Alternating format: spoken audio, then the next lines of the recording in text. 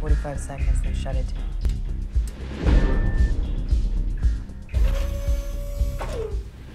You know, at the time that I was starting Species, it was definitely, you made a choice. You were either going to be a model or you were going to be an actress. And I really cut it off, and I decided to go the acting route, because even when I was modeling before I'd started acting, my model agents were like, oh, honey, you've got too much. I just didn't have that shut up and be pretty thing about me at all. Never have, didn't have it as a child, couldn't fake it. You know, I just had way too much to say. I'm connected, Laura. I see what he sees.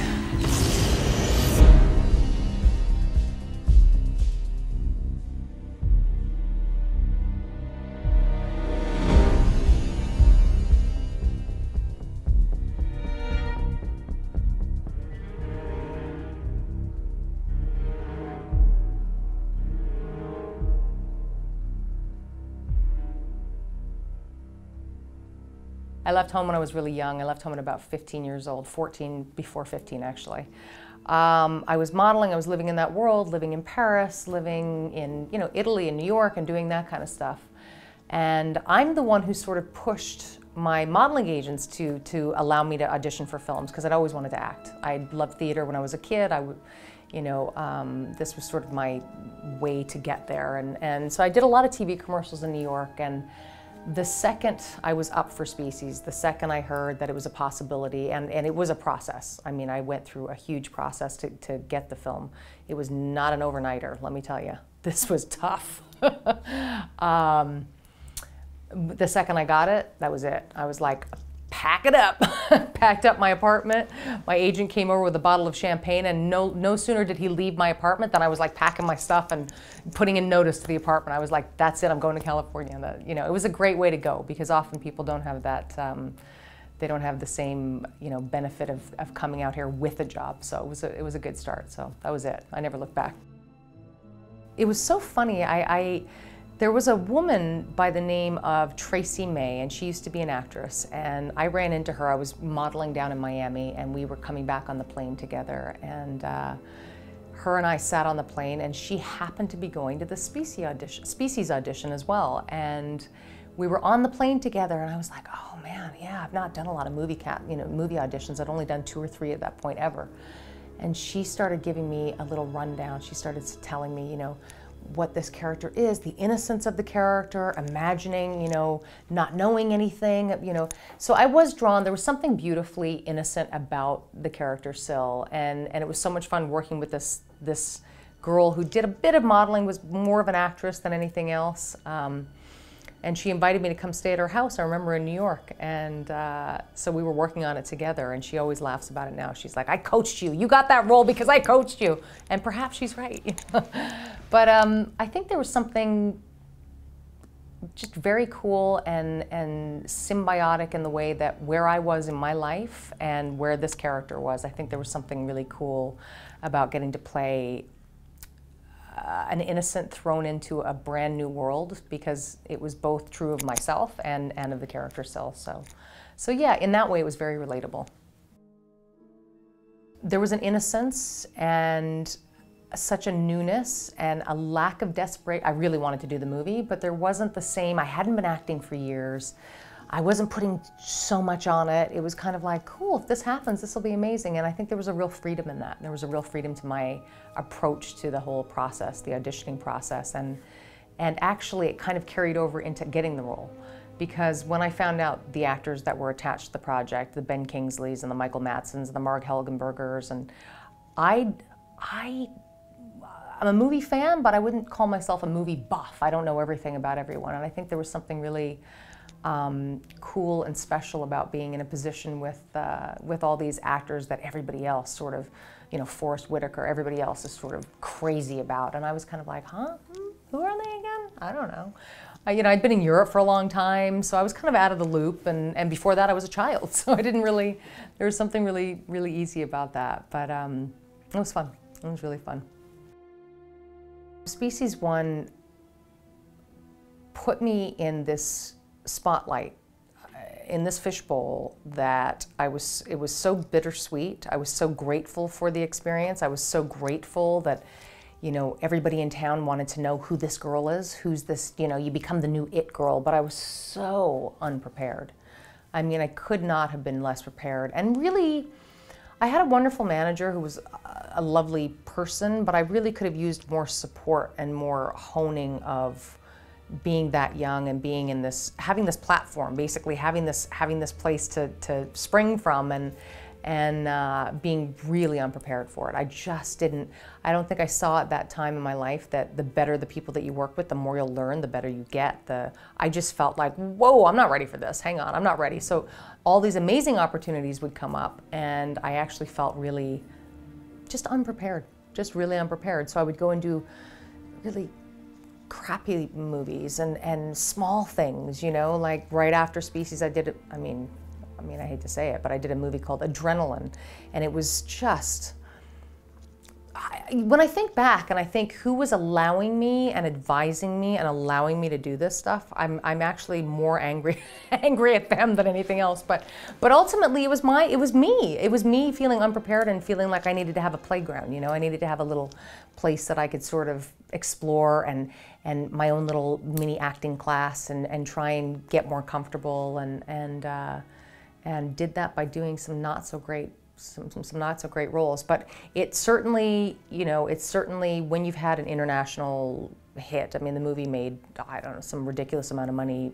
over, internationally. It certainly gets you in the door. It certainly, people, do want to hire you, and you become familiar to people. And so there's a lot of power in that. There's a lot of advantages to it. There are some disadvantages too, because at the same time, I know they were looking at me for the Terminator movie afterwards, and it was like, oh, she's already known from Species. She's already the alien. So it has its, like anything in life, advantages and disadvantages. And obviously, still to this day, I mean, this is 20 years on now, I guess, 95, 2000, yeah. Still to this day, oh my God, you're the girl from Species. Or even worse is when they say, oh my God, you look just like the girl from Species. And then when I say, I actually am her, they go, no, you're not. No, you're not. That's worse. So that's the impact it's had on my life. Eve?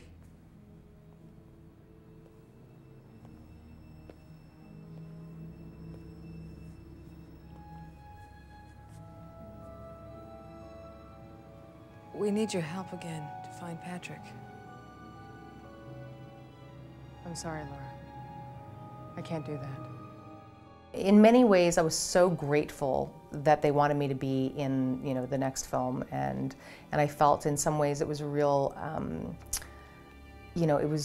they were really acknowledging my part in the success of a film, and that feels good. Obviously, you feel great to be a part of something, and the last thing you ever want to do is bite the hand that feeds you, and in this case, pun intended. In this case, obviously, they started my career, MGM and Roger Donaldson, and by them using me in this film, they just absolutely started my career for me. So I was, for sure, very interested in doing the film and had no qualms about it. I love the magic of things that are subtle and things that are a little left unsaid and a little left for interpretation, and Species 1 had that in spades. There was just a lot of guessing. There's a lot of tension, built-up tension and that kind of thing. And I think what happens with sequels often is they want more sex, more violence, more, more, and they always think that that's going to be so much better. So I did have my concerns when I read the script about the fact that it looked gorier, scarier. There was less of the real life stuff and more of the, gore factor. I was a little concerned about that, I have to say. But I had a good time making it. I had a really good time making it. We shot that in Baltimore, and the director, Peter Medak, is just a gem of a human being. I just could not have loved him more. I mean, he's just an incredible man and a great director, and I thought that with, the script that he was working with and the direction that the script had taken, I thought he just did such a great job and was incredible. I couldn't say enough good things about him.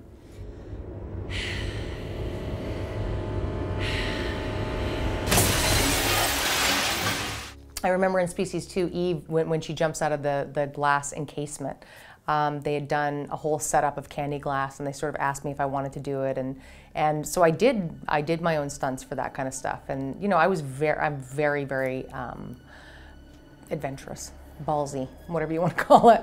So I love to just get in there and do whatever I could do by myself. So we did some of that. I had a stunt double as well who did it from further away angles and stuff like that, but all the close-up stuff, I mean, I did jump through the glass, and I just love that kind of stuff. I remember the night that we were doing squibs and I was getting shot, and we were running long distance stuff, and we were running through the streets, and I was just getting all these shots and squibs and stuff. I mean, the number of stings and bruises and things that I had, but that's fun. That's not, you know, that's just so part of the experience of making it. But now I have great memories from that.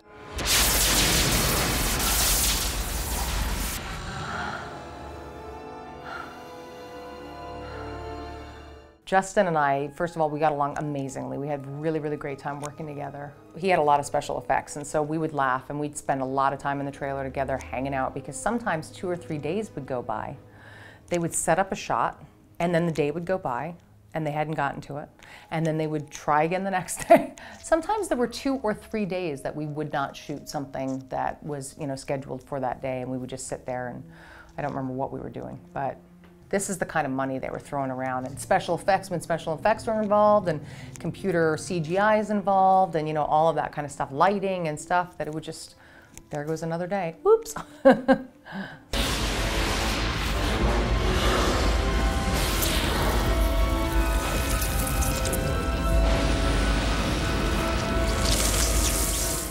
I don't remember if I saw it in the theater. I don't remember if I saw a screening of it. Because the first one, I came out of the theater and I said to my agents, I hate this.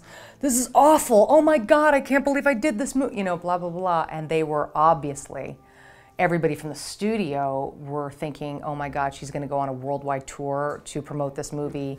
Someone have a chat with her.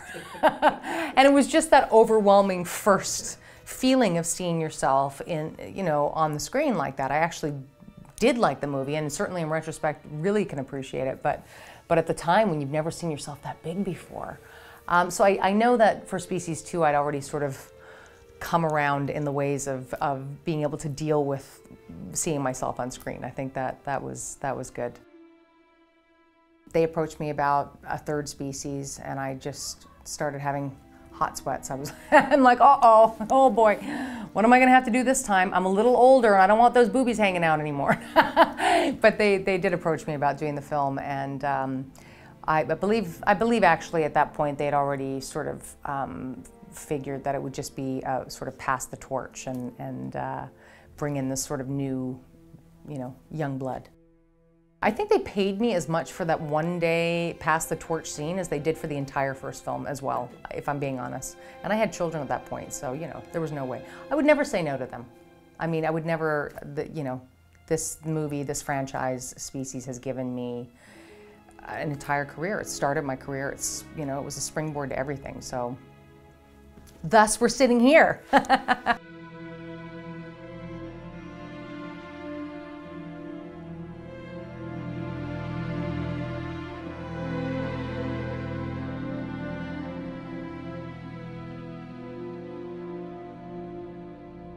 I think Species was the thing that started my career and sort of was a springboard to everything that came after, and gave me a moment to be sort of an iconic character in the minds, certainly in the minds of people who love science fiction.